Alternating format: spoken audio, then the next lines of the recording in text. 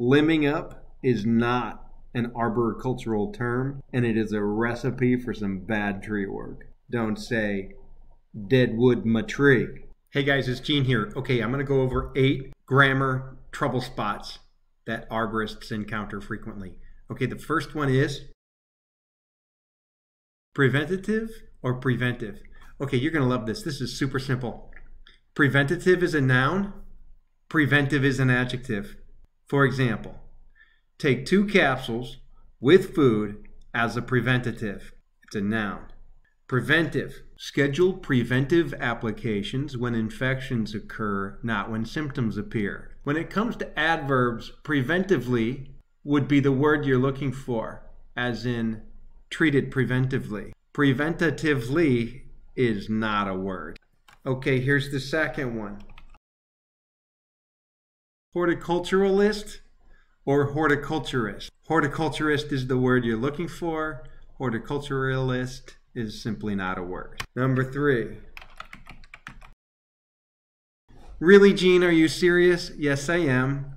This comes up. I have seen it. Why? Because the word carabiner is in Microsoft Word's spell checker. Okay, a carabiner is a 19th century European cavalry soldier. A carabiner is the coupling link with a gate that rock climbers and tree climbers use. Okay, number 4, and this is the big one. Deadwood or deadwood, and is deadwood a verb? Okay, Deadwood is a town in South Dakota. It is also a term when you play gin rummy. Your deadwood is the unmatched cards that remain in your hand. But the stuff we prune from a tree is dead wood, although many of us consider this to be a very troublesome term. Just ask your tree biology professor if there might be any dead wood in a tree that you might want to leave intact. So I prefer to use the term dead branches. Prune out the dead branches 1 inch in diameter and larger. Don't say dead wood my tree, okay? Because it's not a verb. Number 5. Bur oak or bur oak. Burr, B-U-R-R, is the name of an American vice president.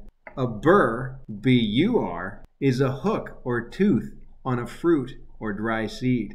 Quercus, what is it, macrocarpa? The bur oak? It is named for the burrs on the cupule of its acorn.